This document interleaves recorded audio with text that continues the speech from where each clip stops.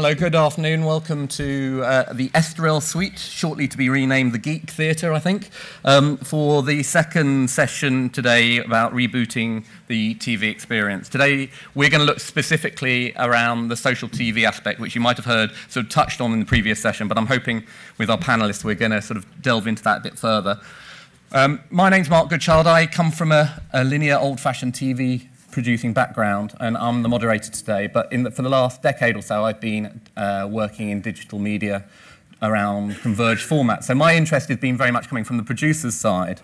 And what we wanted to do in the next hour is sort of reflect on what is social TV. Over the last 10 years, from my perspective, I've seen various things purporting to be making TV more social. If you look back around 2005-06, there were lots of experiments with the red button, doing chat on TV forums. We had text to TV, particularly on the late night channels, which most people claim not to have watched, but lots of people have seen. And obviously lots of voting formats using different technologies. The thing that seems to have changed is that social has become ubiquitous in other platforms, so social networking is sort of commonplace. The technologies to actually make it work with television seem to be getting closer. And once again, there's a new term for it, which is a buzz going around this place. Doesn't necessarily mean the audience at home sort of equate the same buzz around social TV, but this is just taken from Google Trends this morning, looking at when did social TV first emerge as a phenomenon. And if you look at the chart, trying to work out, probably 2005 was around the time social networks started to kick off, or when Google Trends started monitoring this stuff. There's a spike around this time last year, probably because MIPCOM were probably talking about social TV. And then you've got various things in the last 12 months which are all about individual announcements. So, like most other panels, we're probably going to be saying 2012 is the year social TV takes off. So we'll be exploring that. I'm going to introduce our panelists one by one at the top, and then I'm going to ask them to each talk for 5 minutes about what they're doing in this space. I asked them to tweet this morning what their actual job titles were, so to keep it short. So right next to me, Patrice, going back to old media in my notes here. Patrice is in charge of innovations and communities at Orange. That means putting new products in the hands of users. But rather than just see the corporate stuff, I did a little bit of delving to find out what his social graph actually looks like. And this is Patrice on Twitter. Lovely hat. Not particularly prolific on Twitter, but you are tweeting today from the panel, I believe. Yeah. This is him on LinkedIn. He's part of the 500 Plus Club. This is him on Facebook, and he loves Pavarotti and Radiohead. It's great what you can find out. And this is him on Google+. Didn't get very far, but I love the Darth Vader mask. So next to him is Sean Besser, who is representing Rovi as BizDev and Data Acquisitions Head. Let's have a look what I found out about you. Also part of the 500 Plus mark. Lives in Santa Monica. Still not that prolific on Twitter. Not sure whether this is the Sean Besser or a different one, but you've got a closed group of wedding photos. Couldn't get into that. And you're currently reading the corrections. Is that you, or is that another Sean Besser? No, that's okay, all me. Good. It's working. Next to him, and I'm glad to say we've got some women on the panel, because it was turning into a real male geek fest earlier. We've got Carla Becci. Just want to pronounce it right, from Facebook Partnerships Organisation, working with broadcasters and producers to bring social to TV. You'd expect her to have a really big presence, being part of Facebook. This is what I found. That's her LinkedIn. 379 connections, not doing very well. This is the only Carla Getchi I could find. Not only is she on Twitter, she's also on Facebook. And I think you've got to have a word with Mark Zuckerberg about that, because I think you can pull rank to get your profile up above hers. This is unfair. Yeah, I know. Moderator's prerogative. And then this is the only thing I could find which was about your music choices. This is going back a bit. Yeah.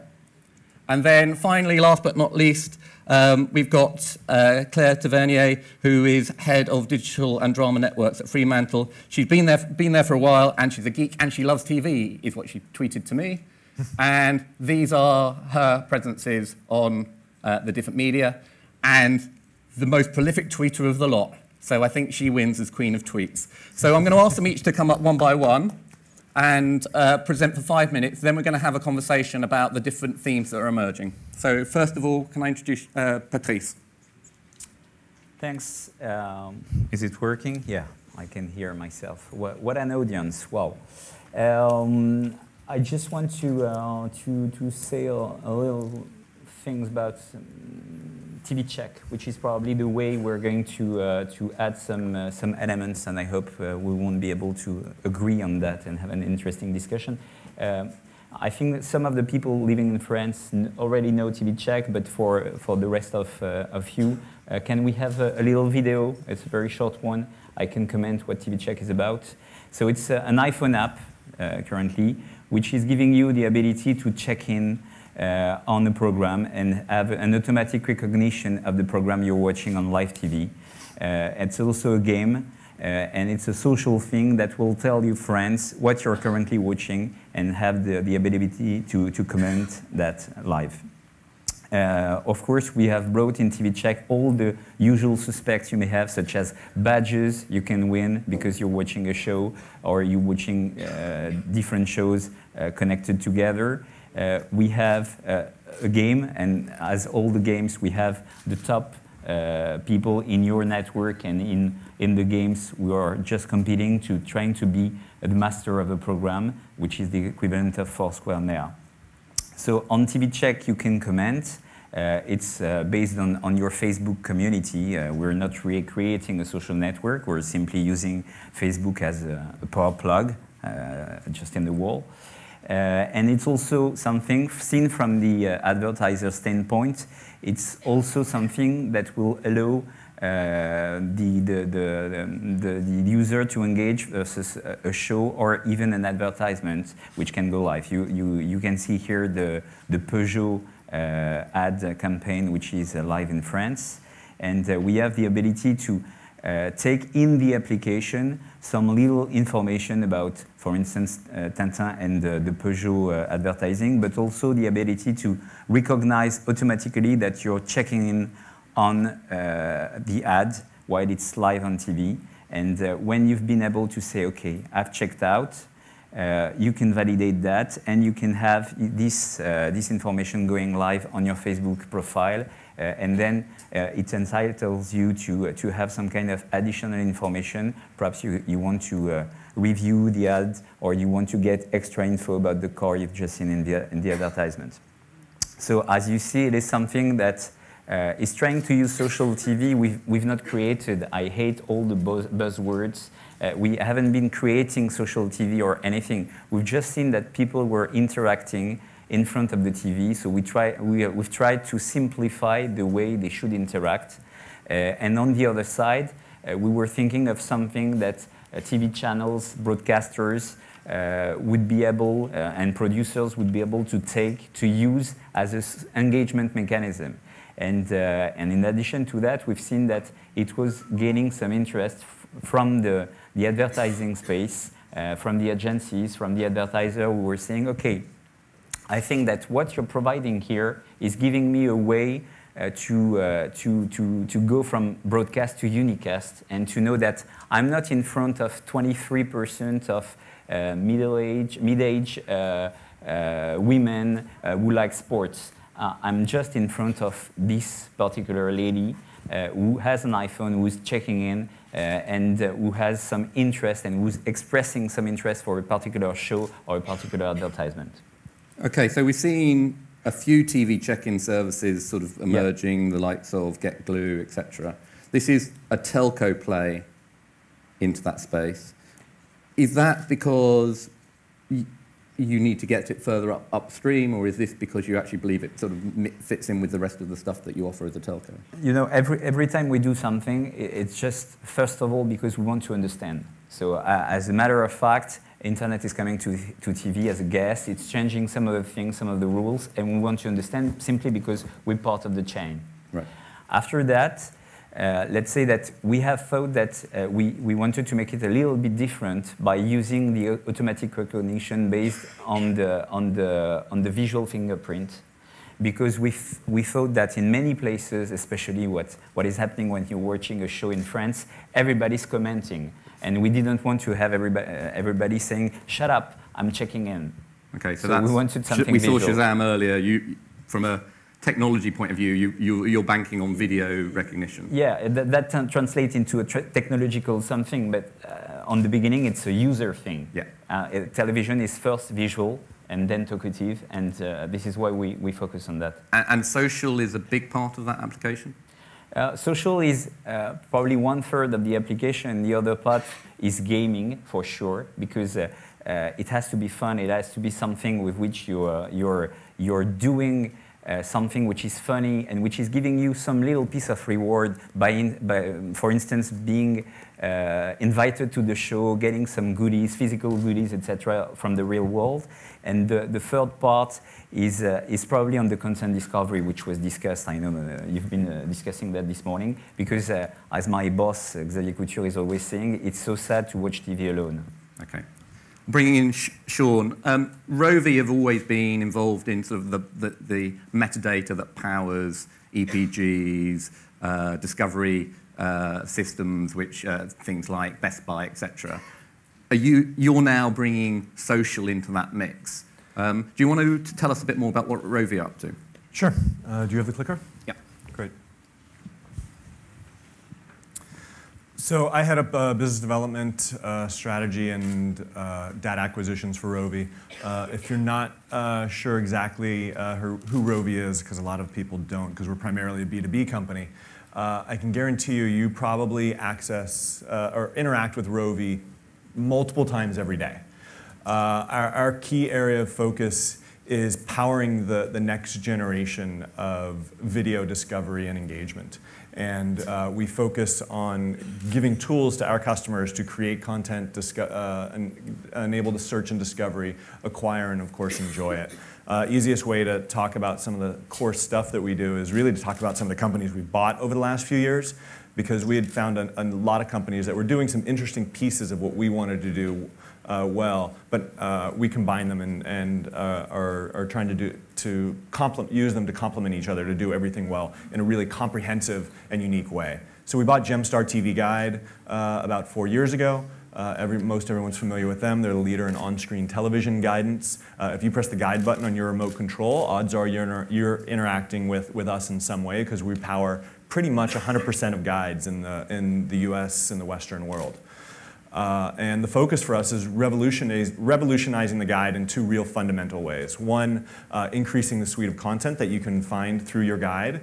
That means adding internet content, adding personal media, and extending that guide experience to any other device, either viewing device or TV controlling device.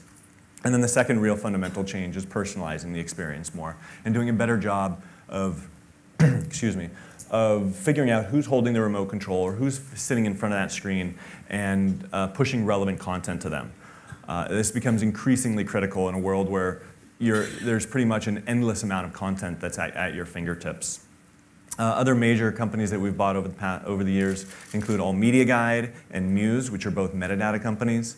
And metadata is really all the information about a show that, or movie or other piece of content that ties everything together. It's the artist, it's the titles, it's the photos, it's trailer, the descriptions, etc. And it's all the information about a piece of content. And if you go onto virtually any site, major site that is in the commerce business around digital media, odds are they're using our metadata. This includes iTunes and Walmart and Tesco and Google, and Blockbuster, and on and on and on and on. All of these companies use our data to power all of their digital media. That's their movies, their TV, their music, their books, their games, etc.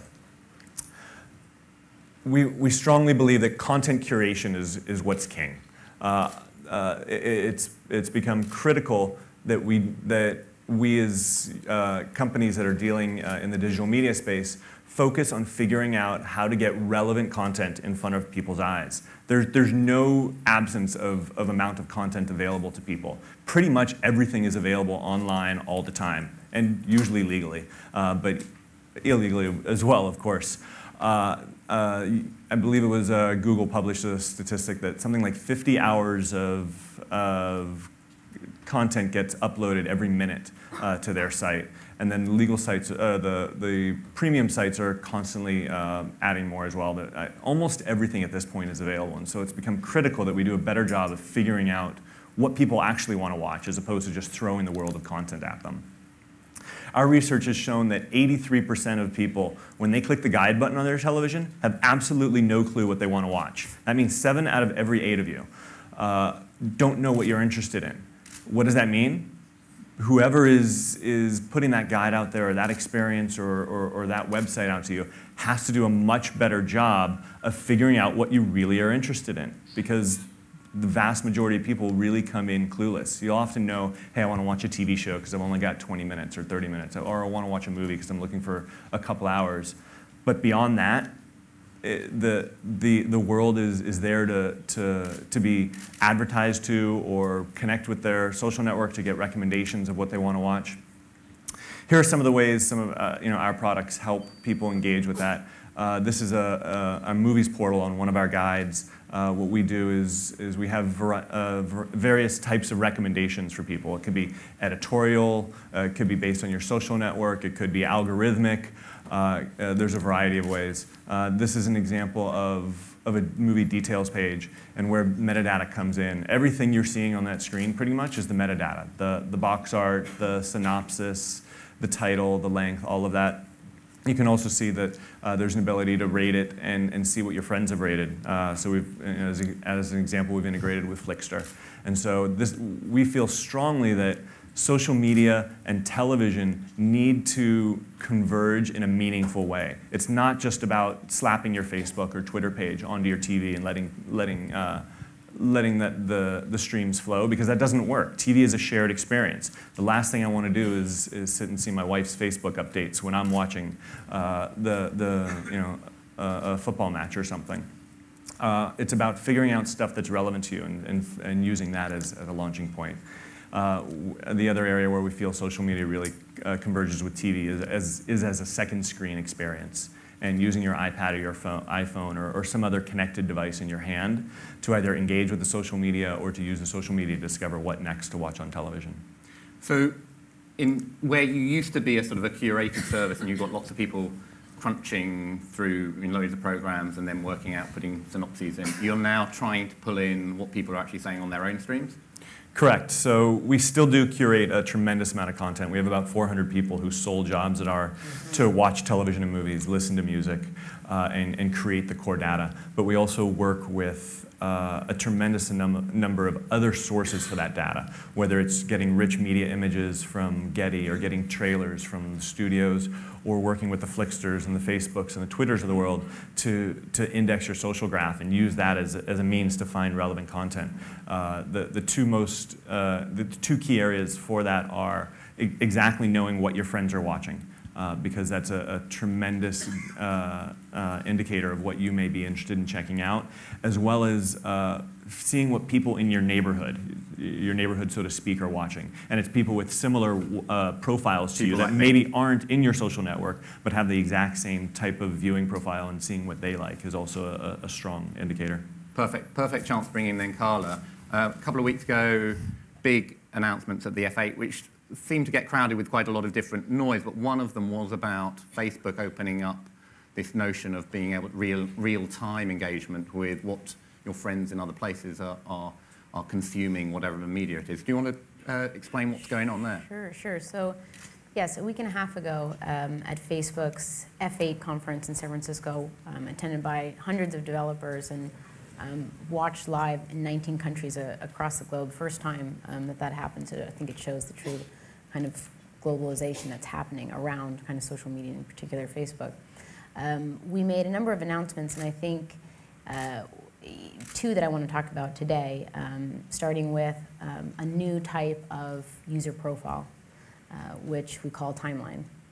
And Timeline is a completely new way for people on Facebook to express themselves. And it's now making profile an actual destination for us all to go to. And what does that mean? Well, today, if you visit your friends on Facebook, you might check out their photo albums or look at videos or wish them happy birthday on their wall, but it was fairly limited kind of interaction on such a large amount of real estate across 800 million users. And what Timeline is about is completely redefining self-expression for people on Facebook. And that really kind of starts with a completely new class of apps. And what's exciting is these, the conversations that have already been kicked off here about how to socialize guides and how to use kind of TV check-in services to help us all discover kind of content through the lens of our friends, as it's always been done in the past, but today is more important than ever, because that's a great stat. 83% don't know what they want to watch and have limited time to even tune into television. So bringing social to the surface to aid discovery is really, really valuable. And now all those services that have already been kind of cropping up and happening around using, for example, information about my likes on Facebook. So all of the films that I might have liked on IMDb, or the music that I might have liked across the web, that information was already starting to power kind of these experiences to help, like I said, surface to the top content that's relevant to me based on my friends. But a like is, again, a fairly limited kind of connection to make with anything. So what happened at F8 was the launch of custom actions, what they're called. But all that really means is allowing kind of developers to build experiences and apps that showcase what I'm watching in real time. So these apps represent actual activity based on real identity, and that kind of changes the game for interaction across Facebook. I have a short video that just illustrates what these new kind of class of apps will look like when Timeline actually comes out to 800 million users. Today, it's just available to developers on the platform, but it's coming very soon.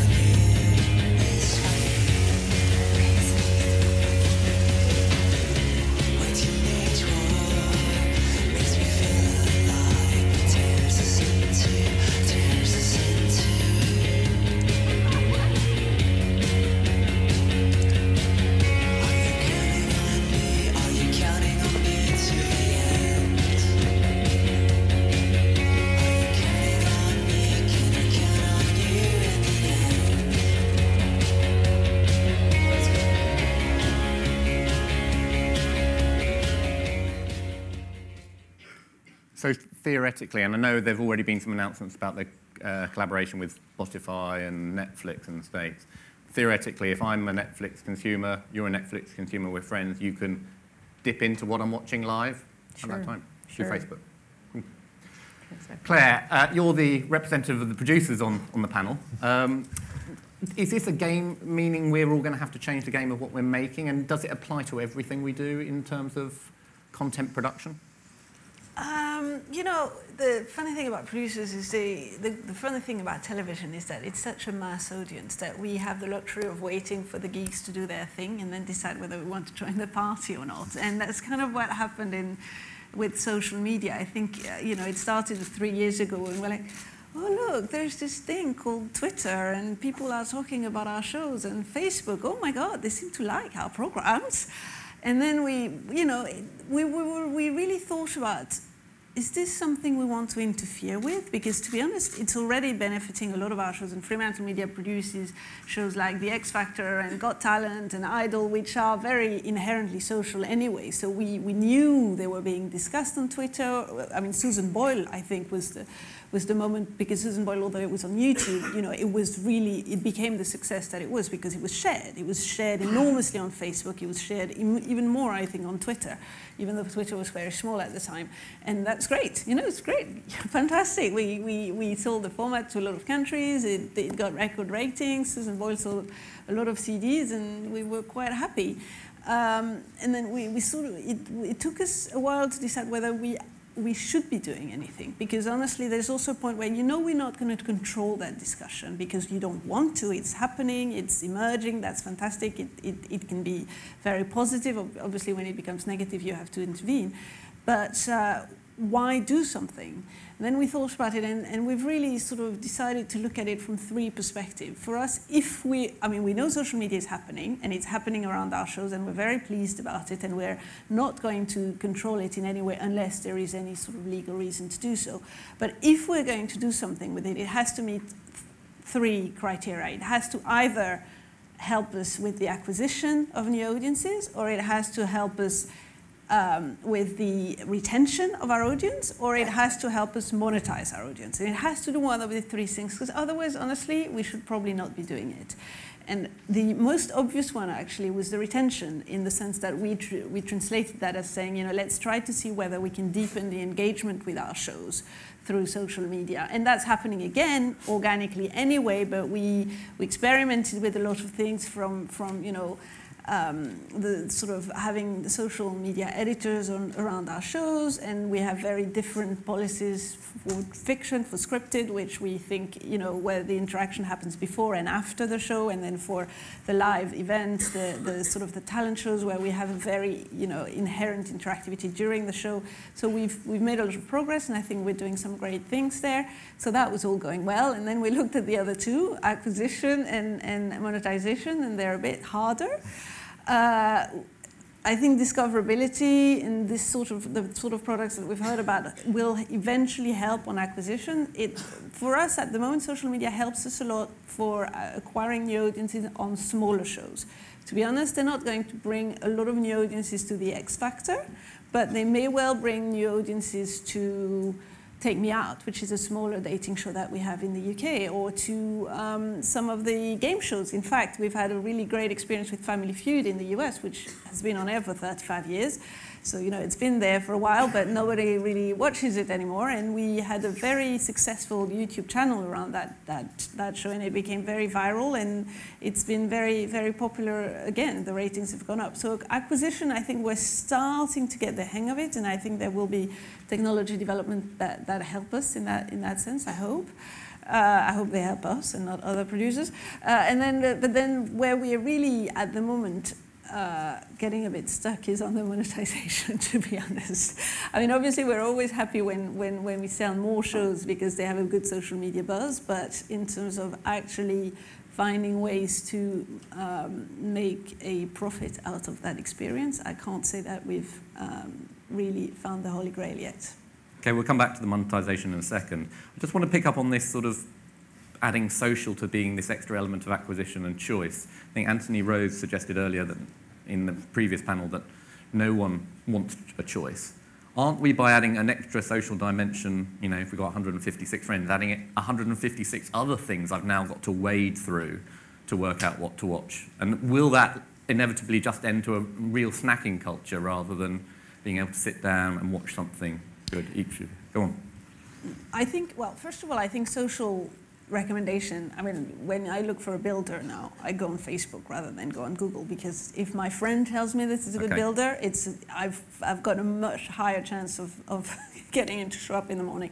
So, but then the same with television. If somebody that I trust to like the same programs that I likes a certain show, it's going to, that recommendation will rate much higher for me than just a TV Guide magazine or something else. So I think it's not, you can't necessarily compare those recommendations, and they won't all have the same weight as well. I think there are some very interesting sites developing, like Hunch, which, you know, build whole social recommendation engines around everything that you do in life, and I think that's going to be a big trend.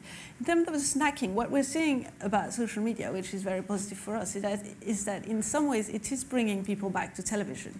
There was a TV Guide study last year that said that 20% of people had stopped time shifting so much because they didn't want to get social spoilers. They didn't want people to tell them what happened on Twitter or Facebook. So the shared experience element of the television, which Patrice was talking about, is definitely one of the key drivers of that kind of behavior.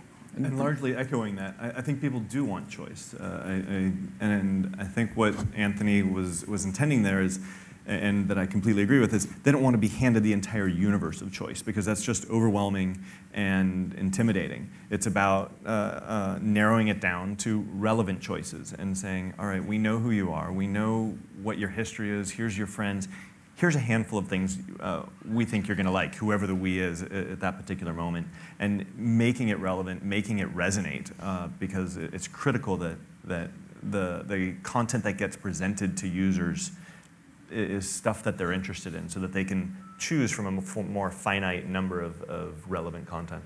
Now, obviously, Rovi, most of your experience has been on the big screen, getting the EPGs and the data on the screen. This shift could, and particularly with the work that Facebook are doing, sort of shift it to the smaller screen, because that's where we're used to being social. Are you worried that it's going to sort of detract, make all the viewing, the shared viewing, happen on a? Not at all. So for us, we're pretty agnostic as to where people consume video or discover video.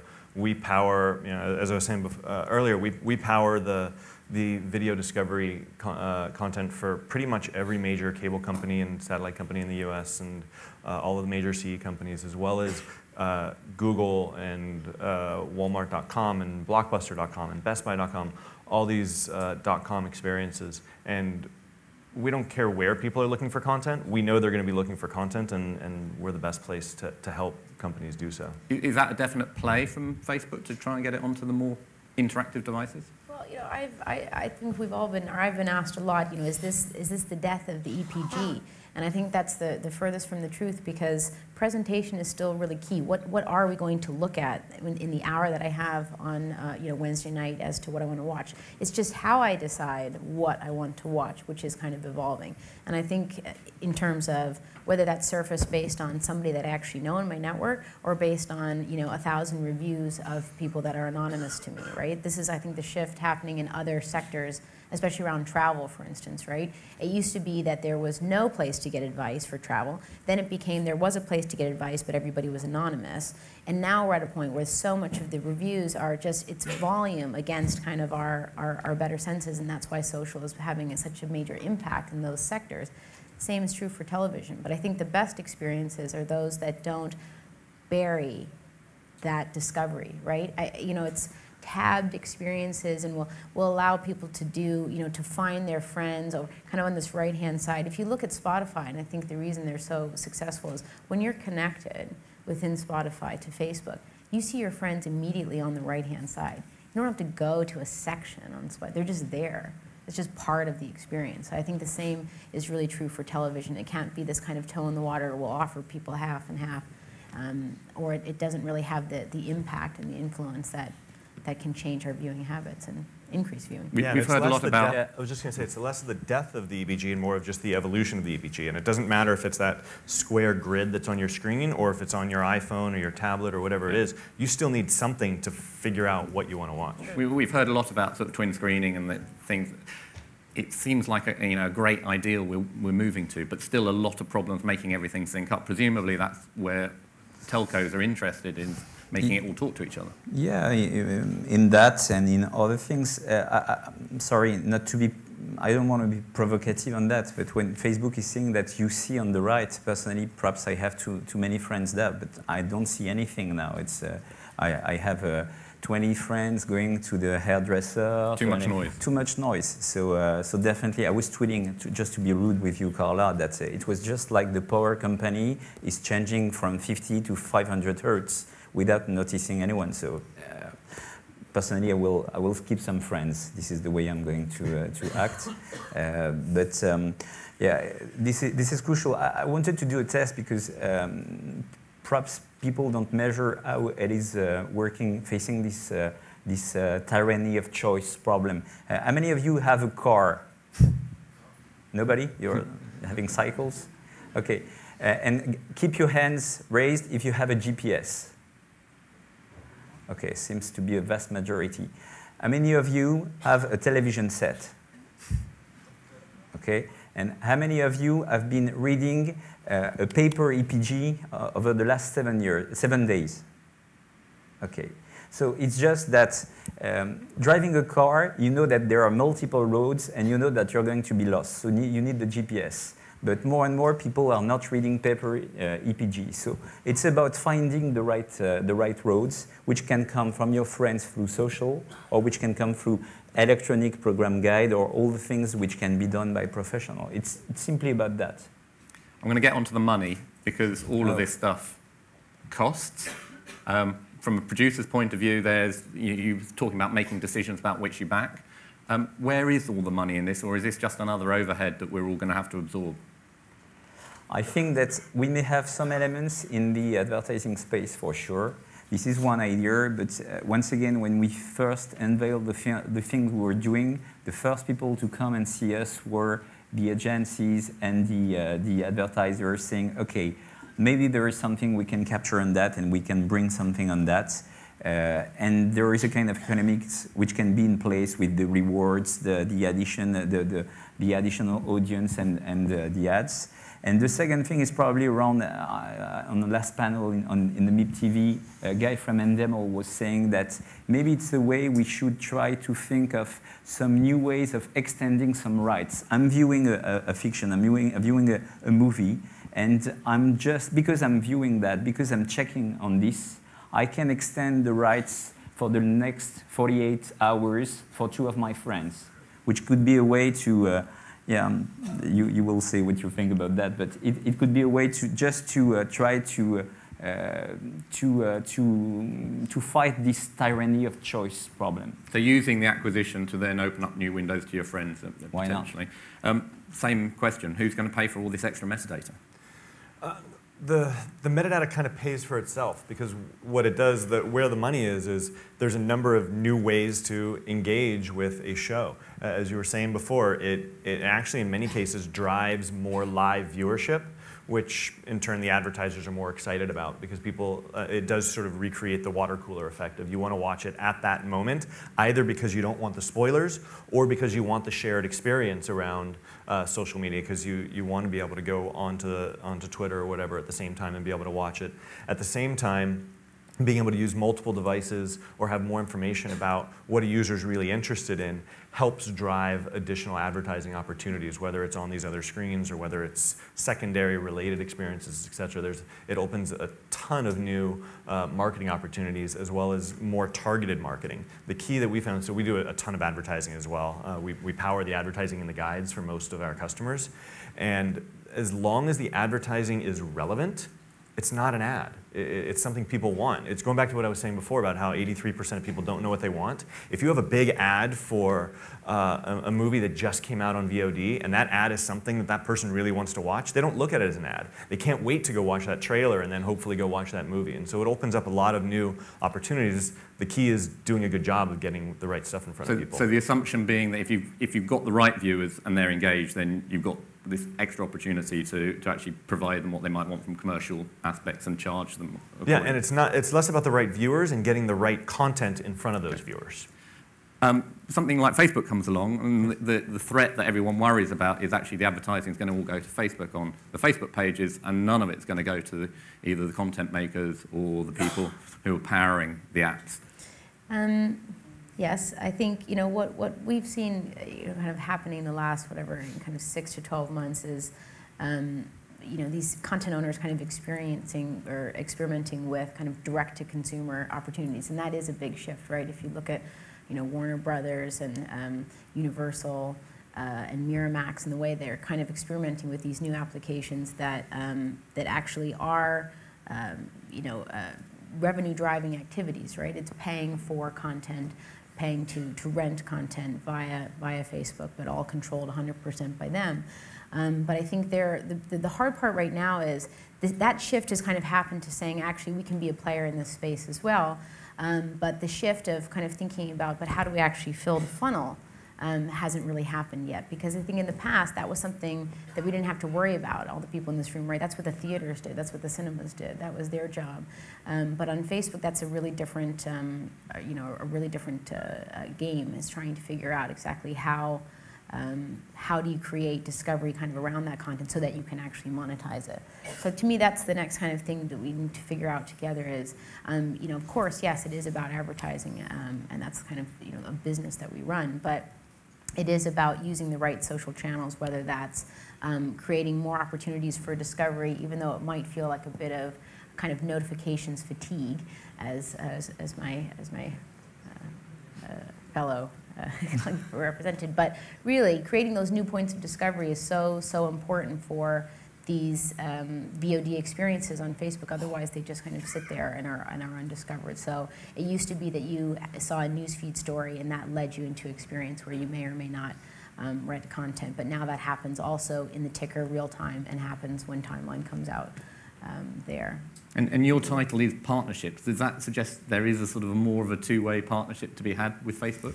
Well, we're a kind of a strange partnerships organization. It's less about kind of deals, and it's more about helping the very people in this room just figure out how to actually create these experiences in a smart way, and not recreate a kind of on-demand experience on the web inside a Canvas application on Facebook. That doesn't make sense. And I think the early examples of kind of social video on demand really were representative of that. They weren't helping to fill the funnel using social channels in the way that social cinema apps are doing today.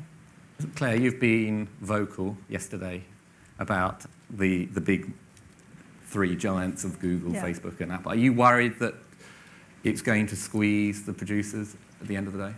I don't know that I'm worried that it's going to squeeze the producers. I am worried that there is such a dominance of certain players on the internet. I think in some ways it makes our job easier because we have fewer people to talk to, and that's fantastic. We can go to Facebook, check social media, we can go to YouTube, check online video. I mean, YouTube is what, 90% of all online videos viewed in the world? And that's good. As I said, it makes our life easier. I don't think for the health of the industry, it's a good thing, frankly.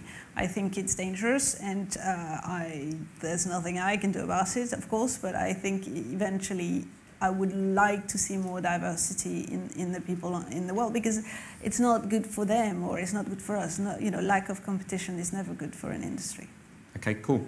We're going to open it up to the audience, so if you can, raise your hand if you've got any questions. We've got one over here, if we can get a mic here. Anyone over here for the next, so I can get a mic across? Okay. Hi, thanks. A lot of the talk about social TV is about me being interested in what all my friends are watching or listening to. How far away from people being identifiable, these 10 friends are my music friends, these 10 friends are my TV friends, and we share? Because at the moment it seems to be to see a big stream of everything, but you might not like the TV that a lot of your friends like. How far away is that?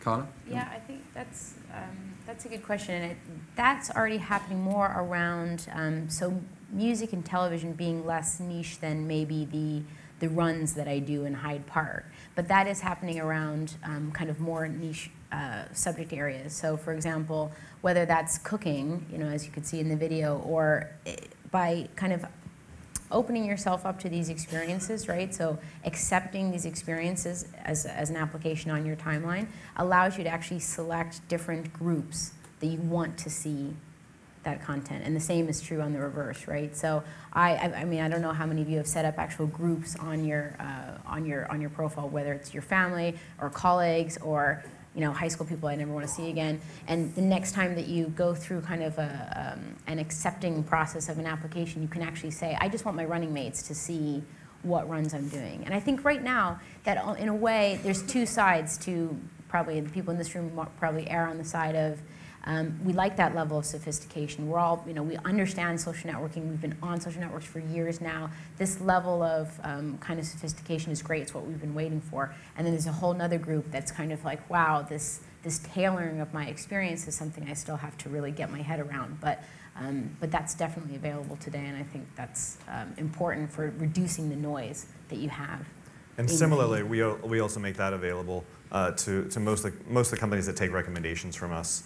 Are able to, we sort of parse out recommendations in a number of different verticals. Obviously there's algorithmic, there's editorial, there's a few, but in the social sphere there's a couple that are really relevant. One is, of course, here's what all my friends are watching. The second is the notion of sort of the neighborhood of like-minded people and finding people with very similar interests, and then taking those two buckets and combining them in a meaningful way, so that it's like, here's what the friends that you care about are either friends or people that would be friends if they had similar habits, care about, and that we think are relevant to you. So it is already happening. It's just either you're not seeing it or it's really just starting to gain more and more traction. Patrice, you want to come in? Yeah, I think we need dedicated places. So I think that...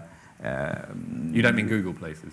No. I mean, like in real life, you can go to a giant department store, but sometimes you need some dedicated places where you know you will have in front of you things that are specific. So as a matter of fact, Facebook is probably the layer, or Google Plus, all these things are the social layer, but you need places, specific places where you know you're going to find things directly and not spending a vast majority of your time thinking of, oh, is this guy relevant for sports? Is he relevant for that? It's okay. So for people who have time, it's perfect. More questions looking around? There's one over here, if we can get Mike over here. And then there's another one further bit back, if we can get Mike to that gentleman afterwards. Hi. Regarding what Ms. Tavernier said before, I'm from Keshet, which is a big broadcaster in Israel. And the experience that we have with social media is different from what you experienced. The biggest success we had with social media are with the biggest shows. Shows like Big Brother, MasterChef, and Talent Show generated a lot of engagement, helped the ratings, the real-time ratings, and also became online properties that made a lot of money from sponsors and other kind of stuff that it's really mind-blowing to me that you said that X Factor can't. No, sorry, that's not what I meant. So sorry, let me re-explain. X Factor can and has become a major power online, both through social media and through its online website, which is enormous, through apps, through, you know, it's a very, very commercially successful digital property for us. So is Idol, especially American Idol, of course, and so is Got Talent. We've made an enormous amount of money, we've engaged with a lot of people, but what I'm saying is, as an acquisition tool, I don't need it. That's what I'm saying. I think those properties are doing fantastically well, and we will continue to exploit them as much as we can. But what we're seeing is that social media can be useful in very different ways for smaller shows. And what I wouldn't want is that we focus exclusively on the big shows, because there's sort of the low-hanging fruits, and we will continue to do that. But we've had some really interesting successes, especially in the acquisition area with smaller shows. So in those big shows, it's about rallying the crowd around a sort of a property and being able to have a conversation or bring them to a place where the conversation is happening. You know, for me, in those big shows, it's very much about rewarding the fans. Yeah. You know, I think it's great to be able to do that because they're there, and we know that the most vocal fans of the contestants on some of these shows, they go through extreme length to support their acts and to support the show, and we've never been in a place where we could really reward them, and I think now with social media, we're in a much better place to do that. Looking at the niche sort of end of the market, that's obviously a lot harder to connect because you don't know whether there's someone who likes your particular passion for Middle Eastern interior decorating, and there's a show. You know, being able to connect those isn't really happening yet, or is it? It's happening to some extent, and it's not happening exactly in the same way as you know, the X Factor, which is trending globally on Twitter when it's on air. That's not what happens with the smaller shows. I think with the smaller shows, we've had really big successes with YouTube as a social platform, and you know, YouTube for me is a social platform through the sharing on other platforms, but it's been a very helpful tool, and it's a great community tool because people will congregate around videos that they like, We've been able to do a lot with Facebook as well, and probably less so with Twitter, which tends to be more of a sort of broadcasting. But that congregating around niche shows needs lots of disparate people in those niches, and presumably there are issues then about going across borders because television hasn't caught up with that. Not necessarily. I mean, sometimes. Yes, but not always. No, you know. It's, I mean, when I talk about niches, they're not tiny niches. They're big enough that you can go locally. But a lot of our programs have a life across borders. In fact, one of the key things we are discovering is that they have a life across border. Like the X Factor UK is watched on YouTube across Europe and is very successful there. Okay, we're going to bring in that gentleman there. We've got a few more minutes, so if you've got a question. Got one over here coming. All right, good afternoon. So I'm from the Middle East, and one of the key issues is ratings, and that affects valuation, and that affects production values. So I had this incredible idea yesterday about why not use social media to basically monitor ratings. And when I saw the TV Check app, I was like, wait a minute, can this be transferred into a way for us to be able to monitor ratings? Do you have any comments on that? And how social media can be used to basically monitor TV viewing, and how that can translate into monetization? The shortest answer is yes. A longest one is it's ongoing. I think that we've been starting to work with companies. I won't give the name, but you're all familiar with them, in order to understand whether all this mechanism could be used to bring something official, I would say, in order to help that. But definitely, this is one of the possibilities. I know from when my time at the BBC, there were a couple of commissioners who suddenly got into Twitter, and they could work out the next morning whether their show was going to be a success or not. But bearing in mind that big thing, that it's a very polarized graph. Yeah, and it's not representative. I think we have to be very careful of that. The social media audience, although it's very important, it's not yet representative of the total audience. What we see happening is actually it impacting kind of how the format grows and evolves. So not so much directly about ratings and viewings, but there's a format called True Talent. I think it's a Zodiac format in Sweden. And in that show, they use the kind of information they have around the fans on Facebook to help influence how the performances take place in the next week.